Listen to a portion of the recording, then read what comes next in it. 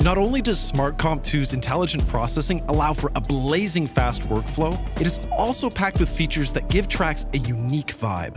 One of these features is the freeform transfer function, which allows you to compress and expand loudness levels even below the threshold. The compression grid visualizes what is happening to your signal. Areas where the lines are getting squashed will be compressed, while ones where they are growing further apart will be expanded. The level histogram shows the level distribution of the input signal and the compressed output signal. We've included a few templates to help you start using this feature. With this drum break, I'm aiming for a big and punchy sound. I'll choose the parallel compression template, which will increase the level of low signals while keeping the louder signals unchanged.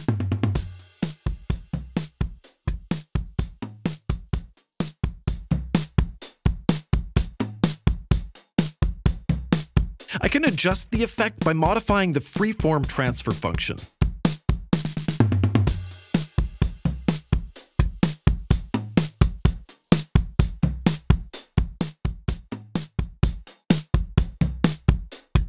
This kick loop needs some compression, but I do not want to boost the bleed from the hi-hat and snare in the background.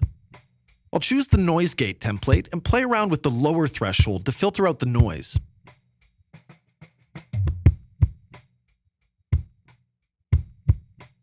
Then, I can refine the sound using attack and release.